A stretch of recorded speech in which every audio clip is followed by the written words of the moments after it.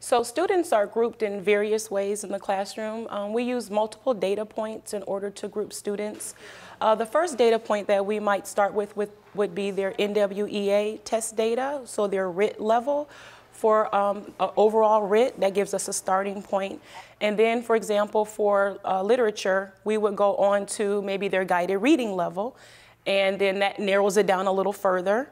And then from there, we might give the students a pre-assessment to find out for this particular skill that we're going to be working on, you know, where are they falling with prior knowledge, who kind of already has a pretty good handle on it and won't need that much instruction.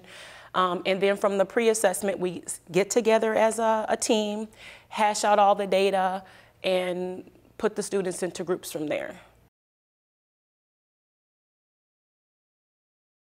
And what you'll see is too, with as far as the group with the peers, they'll say, okay, well, you're using this graphic organizer. Well, next time I'm gonna try that, because they'll see another peer doing it. And so that's where the grouping of the students comes in. They kind of help and push each other. You could do the other one. That's too easy for you. And they're like, yeah, it is. And then they'll try the other one. So the student interest and the peer collaboration also is a big impact too.